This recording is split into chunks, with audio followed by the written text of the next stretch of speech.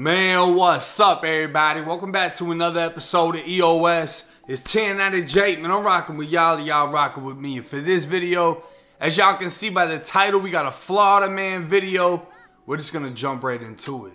Now, if you ever want to kill some time and find yourself on the dark side of YouTube, just type in Florida man, and I promise you won't be disappointed.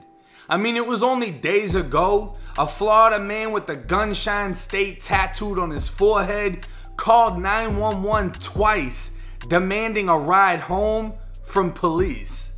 They gave him a ride to the county jail after finding weed on him and charged him with misuse of Uber 911.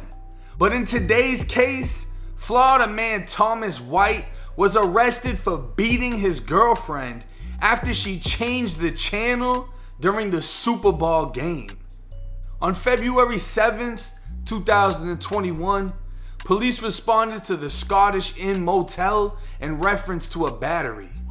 Officers made their way to room 206 where they encountered a male and a visibly injured female. The two claimed to have been in a romantic relationship for 2 months now, and during that time, they've been living in various motels. Thomas White admitted to becoming angry after the woman changed the channel during the Super Bowl game. He stated she was running her mouth and that it was her who swung at him, slapping him in the face.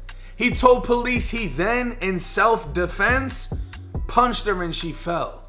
He wasn't able to say how many times he actually hit her, and he didn't have any visible injuries, but his description of events just weren't consistent with how fucked up she looked and how much blood was in the room. She was bleeding significantly from multiple areas of her face. She had a cut under her eye, another cut and scratch under her chin, her nose was bleeding, and her left hand and wrist was visibly swollen.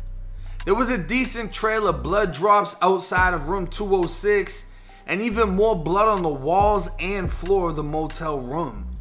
The woman was transported to a local hospital for her injuries, and officers took photographs of her injuries at the hospital. Two witnesses in a nearby room gave sworn statements of what they could hear through the wall, and Timothy White was arrested and charged with felony battery. But this wouldn't be the first time he's faced a charge like this. White has a previous felony conviction for a felony battery on a pregnant woman, causing great bodily harm. Now, in my humble Caucasian opinion, the first thing that I want to point out about this video, if you're living in a motel room, why the fuck are you worried about the Super Bowl? You live in a motel. The last thing you need to be worrying about is if you're copping that new fucking Brady jersey tomorrow once they win. And I mean, I don't know if she was a KC fan or maybe just whatever, he was acting crazy, she was acting crazy.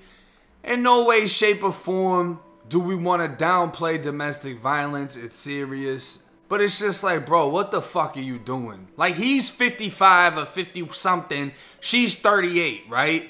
So there's a decent age gap. What the fuck are y'all doing together? Y'all living in motels, you're fighting. And this isn't his first time beating on a woman. He didn't just hit her for her to be that fucked up in the face and bleeding. He beat her, right? And he has a conviction for beating a pregnant woman. And I'm sure with someone who repeatedly finds themselves in this type of situation, he's most likely beat other women, because you don't just slip and fall and get hit with a bank robbery. You don't just slip and fall and catch a sex charge.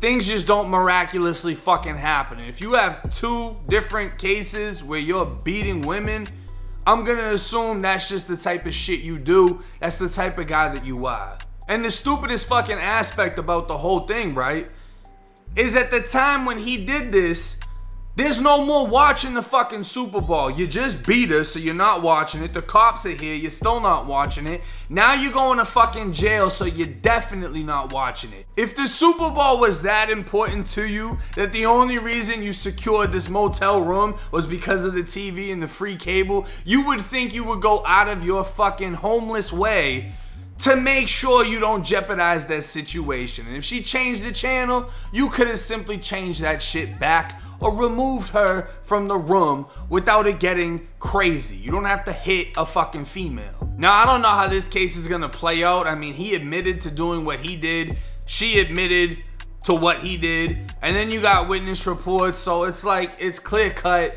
He already has a felony conviction for something similar. This is a felony offense. He could be facing up to 5 years in prison for what he's charged with. And I don't think anybody in the NFL is gonna pardon him on this fucking case. But for the men out there and for the jits out there, don't be putting your hands on females. That shit ain't cool. That shit ain't respected. With that being said, it's 1090 Jake. I'm rocking with y'all and y'all rocking with me. Till next time.